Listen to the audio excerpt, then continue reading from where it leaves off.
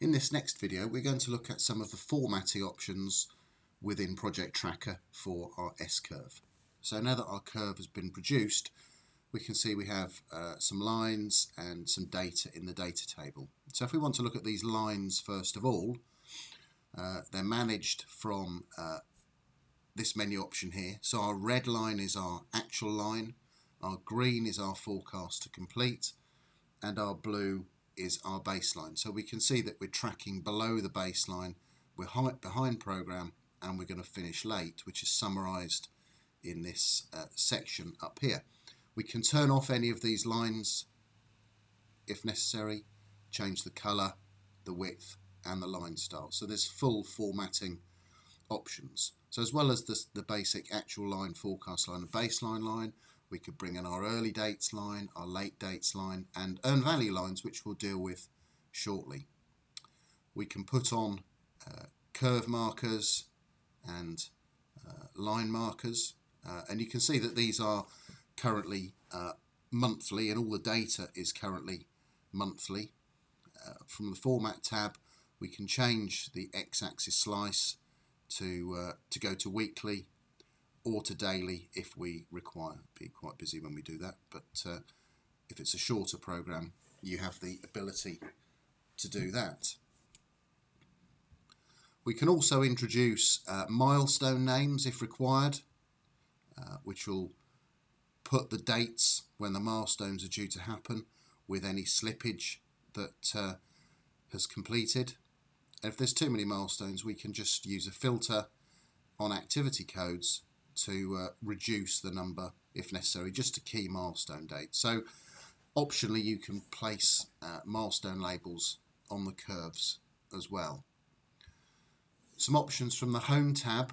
This is purely a duration based S-curve at the moment, so counting each activity as the same based on the duration of them. You've got a variety of different options here.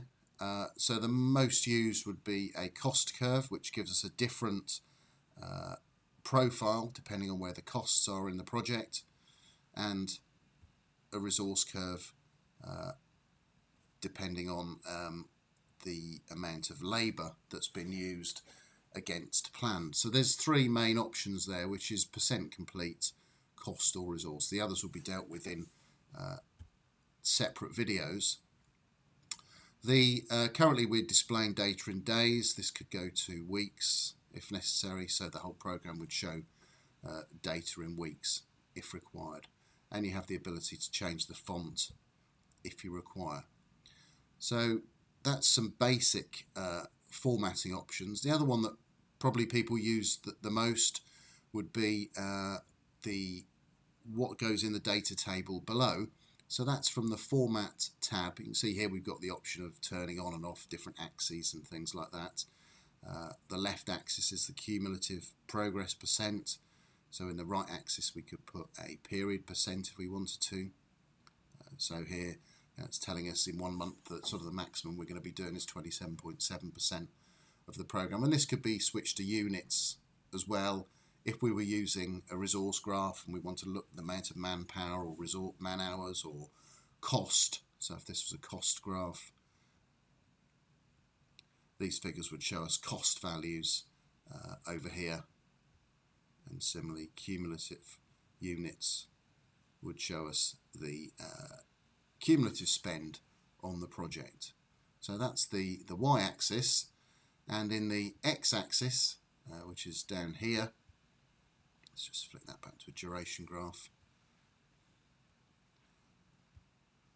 So format data table, and then in the data grid rows we can add as much information as we want really. So we might want to add a period actual unit. So maybe if we wanted to see the actual cost, if we flip to an actual cost graph, we can optionally change the text there. So if we wanted that to be actual cost maybe.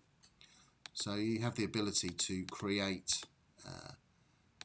data on basic curves and earned value, which we'll come on to in a separate video. So if this was now an actual, if this was a cost graph, you can see here now I've got my actual cost per period up to the data date.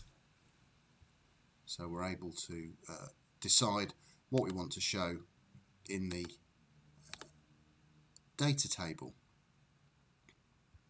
Other things that we can do, we can show end date lines, which will sort of give us our planned finish and our projected finish, and we can add a more complicated progress legend, which will add in the lines, sort of try to explain to us this where we should be, which is sort of 65-66%, where we are, which is the 48%, and this is the slippage 3.2 weeks.